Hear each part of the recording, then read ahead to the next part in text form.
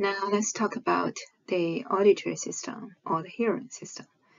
These systems are also associated with the 8th cranial nerve, and its structure also very close to the vestibular system. After this section, you should describe the functional organization of the hearing system and distinguish the endolymph and perilymph. And also, you should know the anatomy of cochlea and know how to differentiate the inner and outer hair cells. And you should know how to explain how sounds is detected by hair cells and transduced into action potentials, and then transfer to the primary auditory cortex. From lecture 11a, we already know that the cranial nerve 8 can carry the information of head position or head movement. But you should also know the cranial nerve 8 also carries the information for sound. And we know that the inner ear composed by vestibule, semicircular canal, and cochlea. And the cochlear portion is responsible for the hearing. And from this picture, we can see the ear include external ear, which include the auricle, the auditory canal, and then you can see the red part is the middle ear. And inside the middle ear, you have two very small bone, that is the ossicles. And then you have the inner ear. So the sound wave enter or collect by the external ear and go through the auditory canal and then hits the tympanic membrane. That very thin membrane can vibrate, and then this vibration can touch or move the three small ossicles. These small ossicles, they connected together to forms a chain, a transduction chain, and then this vibration will move to the to induce the movement inside of the fluid inside the inner ear. And then these movement of the fluid can cause action potential. And then this action potential can lead to this signal to the primary auditory cortex. In lecture 11a, we already know this picture, and we only learned the semicircular canal. And for this lecture, we'll talk about the cochlea. So you can see the cochlea are also composed by the two parts. So the yellow part and the blue part. So the yellow part, we call that bony labyrinth, and the blue part is the membranous labyrinth. And inside the membranous labyrinth, you have the fluid. We call it endolymphs. And then outside the membranous labyrinth, between the membranous labyrinth and the bony labyrinth, you have this perilymph. So in this picture, you can see the structure of the middle ear and the inner ear. And in the left side, you can see the tympanic membrane, which divide the middle ear from the external ear.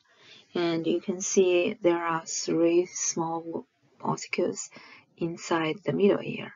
They are malleus, incus, and stapes. So you can see these 3 ossicles connect together, and then when the tympanic membrane vibrate, like lit by the sound wave, and the stape which connect to the inner ear, and then the movement of the stape will cause the fluid inside the inner ear move. So if we make a cross section of the tube of the cochlea, and you can see the picture in the lower part, and you can see that the tube or the cavity will divide into 3 parts.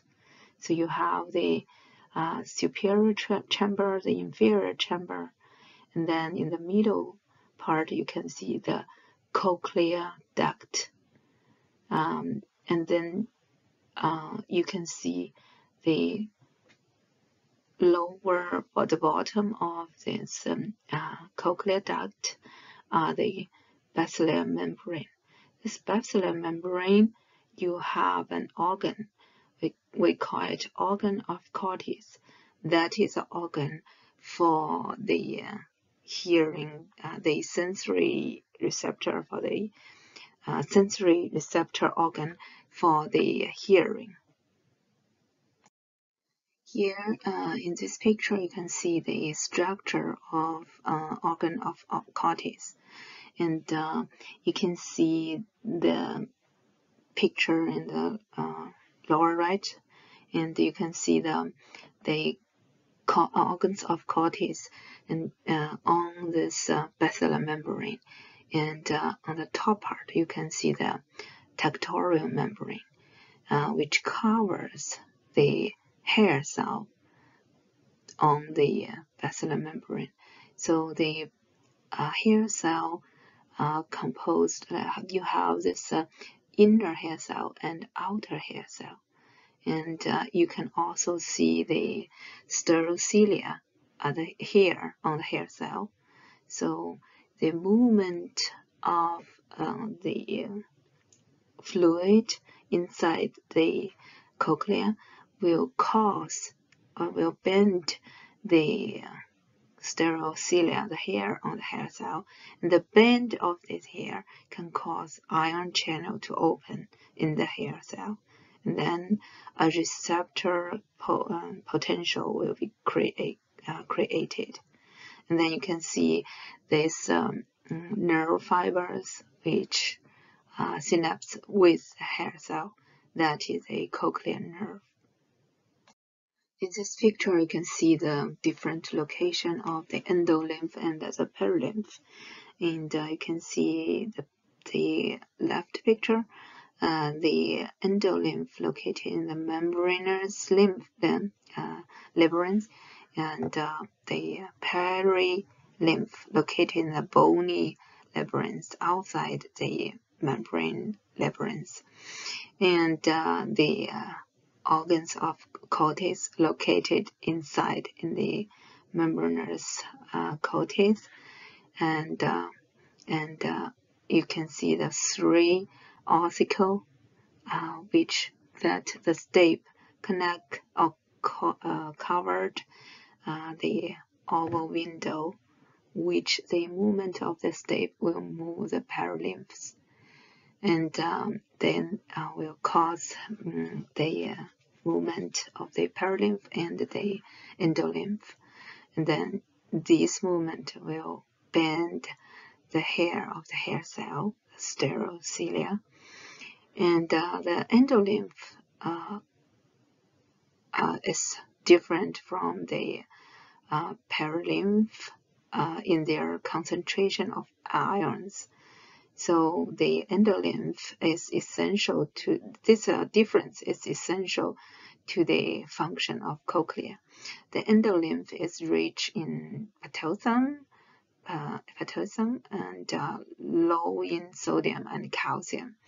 But paralymph is rich in sodium and low in potassium and calcium. Here's a summary of the sensory transduction of the sound.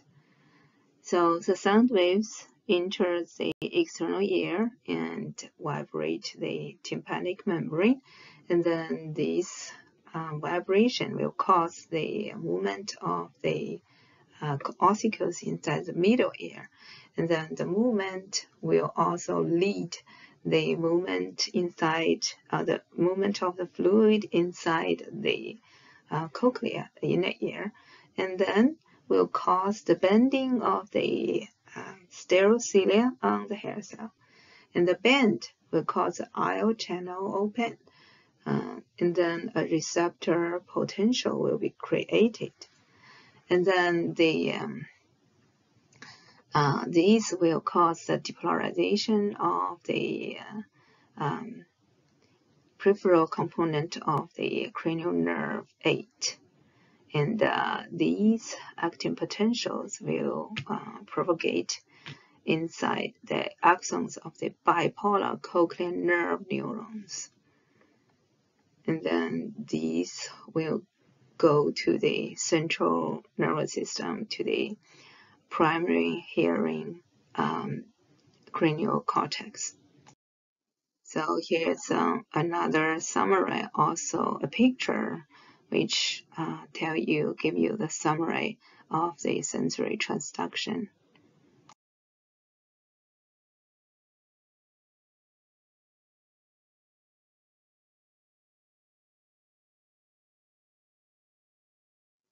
So already talk about the peripheral sensory transduct of the auditory information. So how about the central auditory pathway?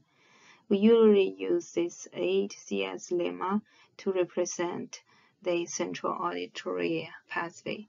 That is the 8 will be the 8 cranial nerve, the C will be the cochlear nuclei, and then S will be the superior or olivary complex, and then the L will be the lateral lemniscus, and then I will be the inferior colliculi, and then M will be the medial geniculate nuclei, and then A will be the auditory cortex, the primary auditory cortex. The cranial nerve 8 actually were formed by the peripheral process of the bipolar neurons, which located in the spiral ganglia, and the axons will terminate in the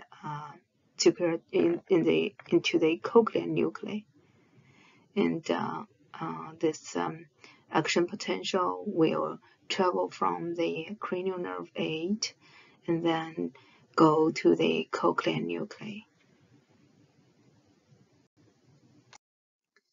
So we have dorsal and ventral cochlear nuclei located in the medulla, and then the axons of the cochlear nuclei will decussate to the opposite side in the lower pons. And then the auditory information or the action potential will passing through the superior olivary complex, then forms this lateral lemniscus, which is from the ventral and dorsal cochlear nuclei to the upper structures. Then the action potential will passing through this lemniscus, lateral lemniscus, and the synapse with the neural cells inside the inferior colliculus, and then axons passing through goes to the medial geniculate nuclei, and the neurons here will send axons to the primary auditory cortex, and these axons will passing through the internal capsule, which we learned from the last lecture. The primary auditory cortex located on the superior temporal gyrus. So in this picture, you can see we just showed you the location of the primary auditory cortex.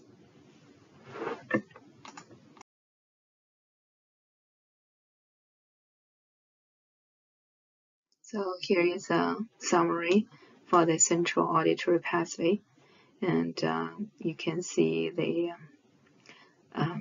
information from the 8th cranial nerve go to the cochlear nuclei and to the superior olivary complex and through this lateral lemniscus to the inferior colliculus, and then to the medial geniculate body, and go to the primary auditory cortex. And then the information got analyzed by the associated auditory cortex, and then we know what we're hearing now. This is also another picture, shows you the central auditory pathway, and try to find this 8th lemma in this picture. Besides of this central pathway from the auditory cortex, cochlear nuclei, inferior colliculus, geniculate body, and then primary auditory cortex. Actually, there are other pathways from the inferior colliculi to the superior colliculi, and then orienting the eyes and head when you're hearing sounds toward the sounds. And you have other pathways from the cochlear nuclei and to the reticulate information. These will, when you hear, this will also, like the hearing information will also activate the entire neural system.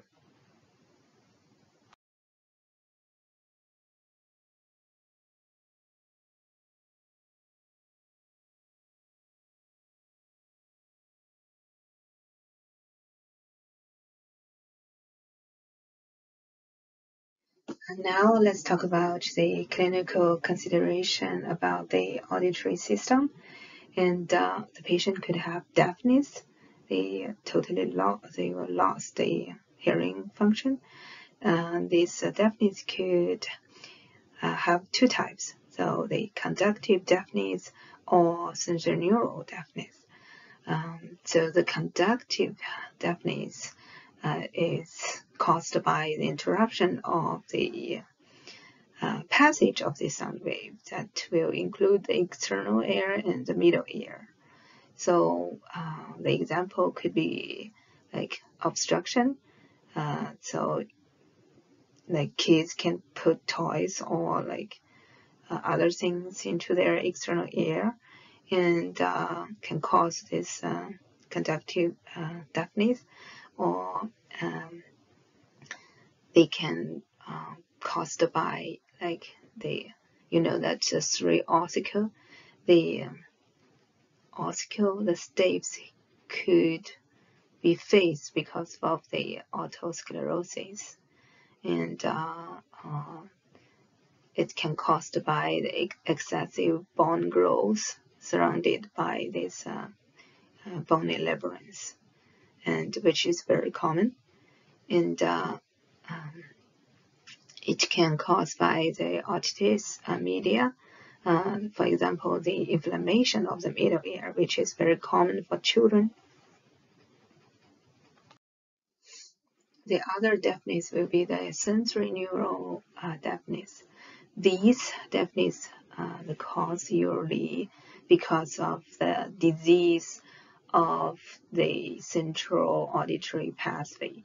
For example, the disease of cochlea, the disease of cranial nerve 8, or some central auditory connections. it could caused by some side effect of drugs or like toxins, and it can caused by symphysis, or some infection in utero.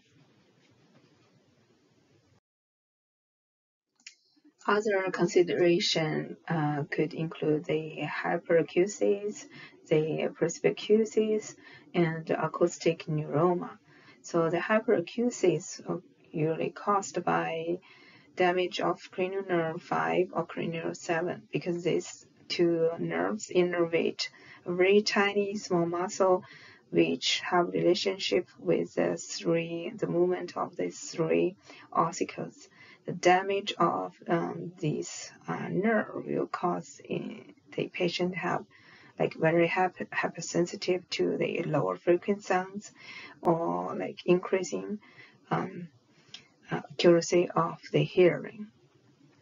And the presbycusis is a hearing loss with aging or degeneration of like organs of cortex,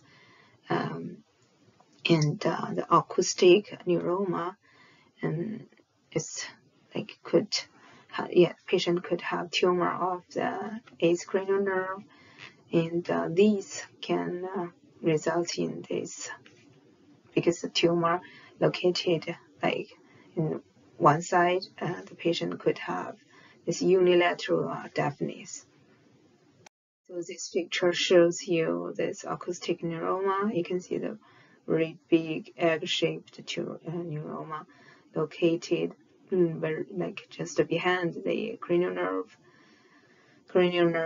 7 and 8. So, and also press this cranial nerve 5, and it may also affect the cranial nerve 9 or 10 because it's too big. Other hearing clinical consideration could have tinnitus. Patient could have tinnitus. That's abnormal sounds like buzzing or ringing things. It could caused by neuroma, can caused by this irritation of cranial nerve 8 or organs of cortex, or it can caused by overproduction of the endolymph. And other clinical syndrome could like Meniere disease or syndrome. These like usually caused by the overproduction of this endolymph, or any reason could affect the absorption of the this endolymph. So the syndrome could have this. The patient of this have this disease could have this dizziness, vertigo, and nausea or vomiting, or nystagmus.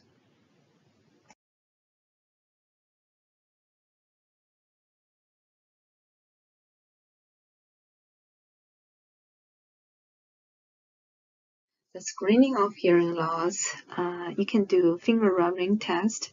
So you stand behind the patient and ask the patient to close their eyes, and then rub your finger and ask the patient which side she hearing the finger rubbing, and ask the patient the different from the left or right ear. And then for normal hearing, the patient should have hear the rubbing 2 feet away. Other tests you can, like for the otoscope, that can observe the auditory canal and tympanic membrane, and some other specialized hearing tests which will be done by audiologist. And there are some like turning fork test that you can do to test the hearing loss. Here's a turning fork test. We call it Weber turning fork test. These tests can be used to differentiate the sensory neuron lesion or conductive problem. You will place the stem of the vibrating tuning fork in the middle of the forehead, and let the patient answer like which air the tone is heard. So the unilateral sensory neural lesion will hear the tone sound in the unaffected air because the receptor of the sensory neural pathway have lost their function. And then the unilateral conduction problem, it will hear this tone more in the affected side because usually the conduction problem happens in the external or middle ear, and it cannot collect this auditory information from these pathway, but because of the vibration of the fork, these organ of cortex still have the function to collect the vibration and then feel the sound. And the affected side usually are hypersensitive, like hypersensitive